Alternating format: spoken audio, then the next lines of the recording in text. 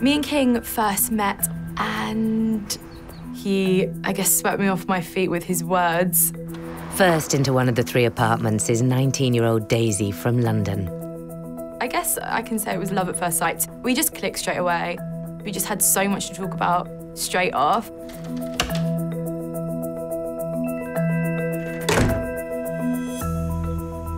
"19-year-old King split from Daisy 6 months ago. It was an intense relationship. I think feelings developed really quickly, and I thought I was falling in love with her.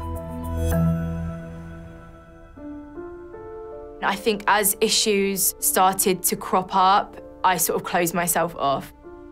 She never showed enough affection to me. I crave love and touch like a drug. Daisy wasn't doing that for me. He would flirt with other people openly in front of me. That's hard to deal with in a relationship, even if someone does have that personality. Things started going wrong when Daisy accused me of cheating. I am not 100% certain that he cheated. I have no proof or evidence. But in my mind, I do believe that he did. She's the person who distanced herself from me, so she cut off all communications. I always think in the back of my mind, could we have still been together if we worked through the issues?